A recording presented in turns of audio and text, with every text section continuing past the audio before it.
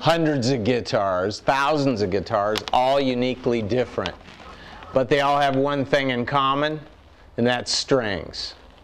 Not only are strings an integral part of the guitar, they're the direct connection between you and your music.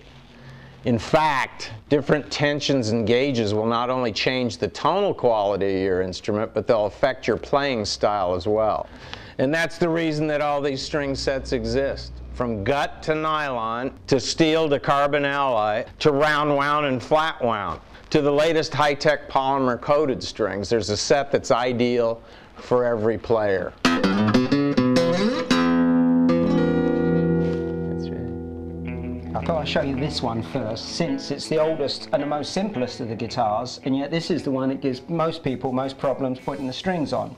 Probably because you have to actually tie them on, as opposed to just passing them through a hole, as in most electric guitars and acoustic guitars. Again, there's many variations, but this is the generally accepted way of tying them on, with a few changes within it, if you just follow it through.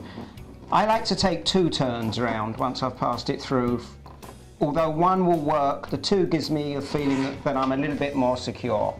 Once you've got it under itself twice, just take the slack up. The tighter the string goes, the more firm it holds itself. So once it's under there, it's not going anywhere, especially once it's tensioned. And at this end, again, you have to physically tie it on for a little bit of extra security. I do it this way. I leave a couple of inches of slack and then just tie the little knot first. Just a single knot, huh? Just, that's all it does. Again, as the string tensions up, it pulls on itself, and the more tension there is, the firmer it holds itself, so the string's not going to slide. One of the greatest inventions. The string winder saves literally hours. And that's basically it, other than tuning it up to pitch. Nylon strings do tend to stretch a lot, so the guitars tend to stay out of tune for a day or so until they settle down. But that's basically it on a classical guitar. This is very what simple. I love. Even you could do it. Even me? Even you. Since we started with an acoustic, I'll pick up this one, which is the most popular acoustic, the Dreadnought flat top steel string guitar. This attaches slightly different because the strings go through the bridge. Now these attach by the string going through the hole with a little ball end in there, just gets caught on the top of the guitar by the pin. It's not wedged in, as some people believe. The pin just stays in. The tension is what holds that little pin in.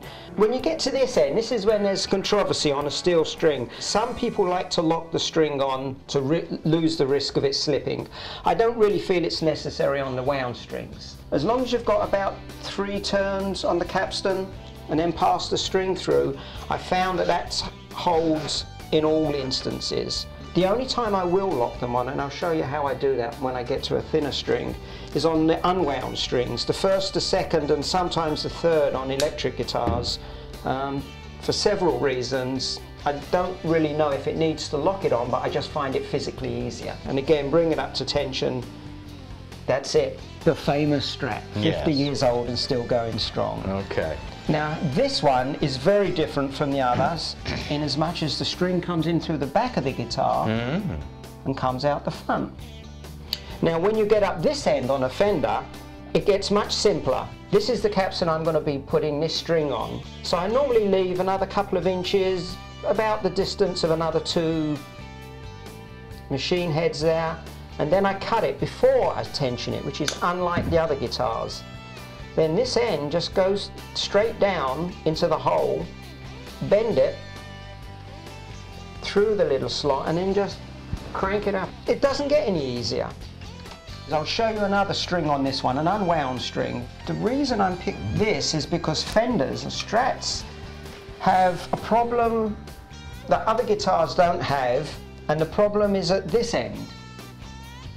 And it's the distance from here to where it actually attaches is so long, and the string needs to be pulled down a little bit to stop it coming out the slot.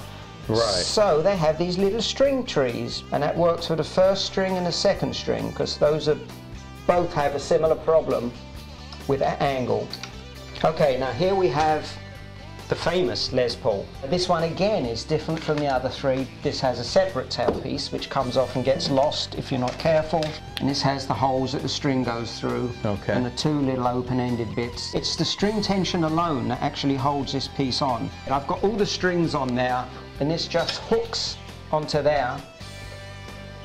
And it will hold itself in as soon as I've got one string on. I'll go to the first string since it's an unwound one. I pass it through the hole in the capstan first, and then I give myself an inch, inch and a half, and just tension it a little bit.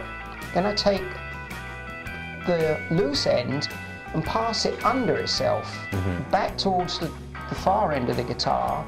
Once it's under there, I just pull out the slack and then pass it back. I keep the tension on it with my hand the best I can. As it gets tension, it just holds itself down so it can't possibly come undone. The thin ones tend to be slippery. Again, once it's up to tension, just double check it's sitting on the saddle, cut off the excess, and there you go. So I thought I really knew a lot about stringing guitars, but must admit I learned some new things from Glen today, which just goes to show that there's always something new to discover about the guitar. But one thing's for sure, you'll see it all here on Guitar Universe. Dave, on our next episode, former Marilyn Manson, Katie Lang, and David Lee Roth guitarist John Five will tell us just what it's like to play metal guitar behind the legendary Les Paul. Awesome. We'll also visit the Seymour Duncan factory to find out everything you wanted to know about pickups and how they're made. And we'll learn all about one of the first and most essential of guitar pedals, the wah-wah, as we check in with wah fanatic Sean Cummings and take a look at his historic collection. All on our next episode of Guitar Universe.